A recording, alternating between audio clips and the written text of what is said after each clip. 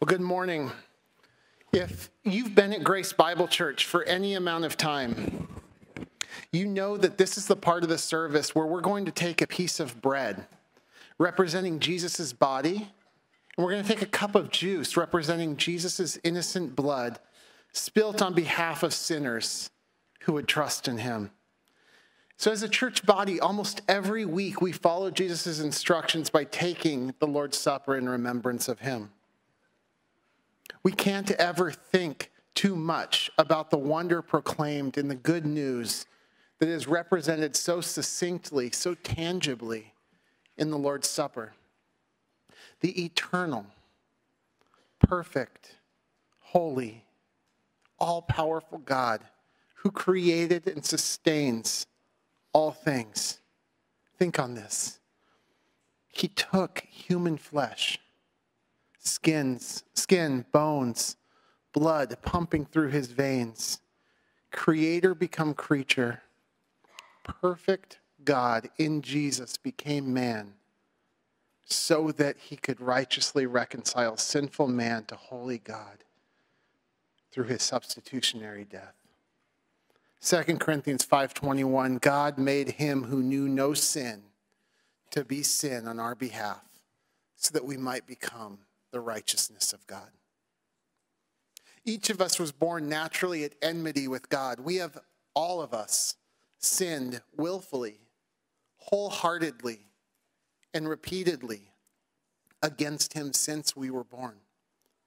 God would be justified to relate to us with wrath. In fact, his justice demands it. But Jesus died in the place of all who would put their faith in him. Romans 5:10 says, while we were enemies, we were reconciled to God by the death of his Son. This is why Jesus came to earth and took on flesh and blood that we remember at the Lord's Supper. To die, to give his life as a ransom, to offer forgiveness of sin, justification, righteousness before God. The gap, when you consider just how big this gap between my sin and a holy God is, this becomes all the more wonderful, all the more amazing. That gap is infinitely great. Sinning less or doing more good works cannot move me any closer or further from God. That's because the gap is infinite. The worst sinner in the eyes of the world and the best of us are still infinitely separated from God because of our sin. We're infinitely far apart from God, apart from the salvation that only he offers through faith in Jesus. Nothing that we can do, hear this, nothing that we can do can make that infinite holiness gap any smaller. Ephesians 2:8-9 says, salvation comes by grace alone, through faith alone. It is not of works, so that no man can boast. Just like you were justified by grace through faith, I can only be matured and sanctified. How? By grace, through faith. Obedience is non-negotiable for the Christian. But we must never act like we can merit God's favor or earn righteousness through what we do or by keeping rules. This is called legalism, and it is as anti-gospel as you can get. Open your Bibles to Galatians 2:21. If you don't have a Bible, can you raise your hand? We have some men who will give you one. Galatians 2:21. If you don't have a Bible, this can be yours to keep. If I were to ask, who here is a legalist? I bet nobody's going to say me. I'm a legalist. Especially after I say that's as anti-gospel as you can get. But I must confess that I see temptation in my own heart to act like one sometimes. You might too. And I hope that our time in God's word prepares you to think of the cross rightly and put to death any legalistic tendencies in your thinking, especially in the way that you would approach the Lord's table. In Galatians 2:21, Paul is finishing his admonition to the Apostle Peter, of all people. He started that in verse 14. Peter had begun to act out of step with the truth of the gospel when he began to act like keeping Jewish dietary laws or being circumcised was required, or at least somehow meritorious for being acceptable before God and worthy of his fellowship. Some in the Galatian church, and even Peter, were adding a requirement for acceptability in addition to faith in Jesus' finished work on the cross. Nobody was straight up denying Jesus' importance, but they just felt better about themselves before God if they could point to their law keeping as important and maybe making distinctions among themselves.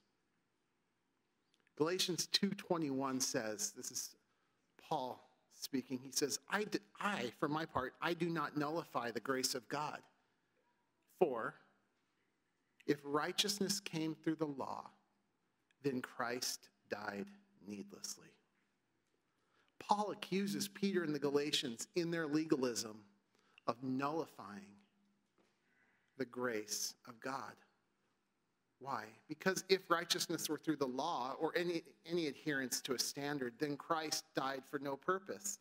If we act like any finite work can bridge that infinite gap that could only be bridged by the death of the Son of God, we essentially declare that salvation by works is somehow possible. And if that is so, then Jesus died for no purpose.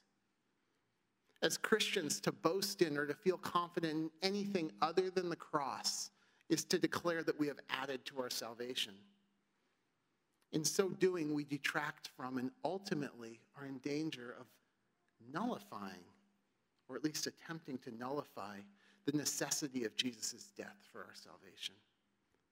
You see how legalism is as anti-gospel as you can get? Peter and the Galatians should have known better. Peter was looking on when Jesus was actually hanging there at the cross, and the Galatians had clearly heard and understood Paul's teaching of the crucified Messiah. And we remember Jesus' death in the Lord's Supper each week. So Paul responds to this hypocrisy, Galatians 3:1. O foolish Galatians, who has bewitched you? It was before your eyes that Jesus Christ was publicly portrayed as crucified when they heard the preaching of the gospel. So why am I bringing this up? Well, I wonder if you and I might be more like Peter and the Galatians than we often recognize. Perhaps we might be in danger of smuggling merit even into this remembrance of the Lord's Supper. Not overtly. I don't think we'd write that in our doctrinal statement. The Catholic Church is pretty forthright about their legalism at the Lord's Supper. They act as if righteousness might be imparted to the recipient through eating and drinking. That's heresy, and that is nullification of grace. But we're remembering and proclaiming Jesus' death and our salvation, Jesus' death and our salvation by grace through faith when we eat and drink.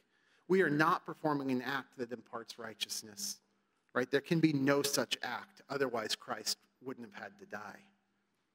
But what goes through your mind each week when the bread and juice comes? Maybe you've had a good week, quote unquote, generally marked by obedience, diligent Bible reading, a better than normal manifestation of the fruit of the Spirit. Well, praise God, but you must consciously and explicitly declare now as you take the bread and juice that those works do not add one bit to your salvation or worthiness of God's grace. Those works should not be the basis of your comfort, of your confidence as you partake. If you've done well this week and you are therefore less prone to be in awe less thankful, more comfortable, you may have actually smuggled merit to the Lord's table. You might be trusting even just a little bit in your works. If you do, you're in danger of trying to nullify the grace of God, acting as if Jesus didn't have to die, as if you have something to bring. May that never be. Remember and proclaim Christ rightly this morning when you take the bread and the juice. What about the flip side? Perhaps you've had a week or a morning, or maybe going on longer than a week, where your sinfulness was more evident than usual. You do have faith in Christ, but you're overwhelmed by the manifestations of sin that continue to pop up in your life. Maybe the thought has crossed your mind, how could I take the Lord's Supper today after I just sinned like that? You are right to consider your sin and confess it. You must. And when you do so, God promises that he is faithful and just to forgive you and cleanse you of all unrighteousness. But your sin should make you recognize your complete dependence on God's grace for justification and sanctification. Your sin, whether it's a good or a bad week, should lead you, Hebrews 12:14, to pursue by faith holiness, without which no one will see the Lord. But it must not detract in your confidence in the completed work of Jesus at the cross. So if you've had a thought that maybe I should just let the bread and juice pass and wait until I've been more consistent, then you might actually be revealing yourself to be a legalist. Add that way of thinking to the sins that you confess, and then with faith in Christ's grace alone for salvation, take the bread and juice in confidence if you are saved. This is not a confidence based on your obedience. It's a confidence that Jesus' sacrifice is sufficient to forgive you, sanctify you, and bring you safe to glory. And then in the shadow of the cross, pursue wholehearted obedience, not to earn salvation, but as an outworking of it. Now, if you're not a Christian, if you're relying in any way on being good enough to stand before a holy God, or if you've just given in wholeheartedly to sin, let the bread and juice pass when it comes. This remembrance can only be for those who have been saved by grace alone, through faith alone, in Christ alone. But please don't leave here today without speaking to me or someone else about this incredible good news. If you are a Christian, take the bread and juice when it comes in remembrance of Jesus and as a proclamation of his all-sufficient sacrifice on your behalf. Men, please serve us. And then, Christian, take communion on your own as your heart is prepared.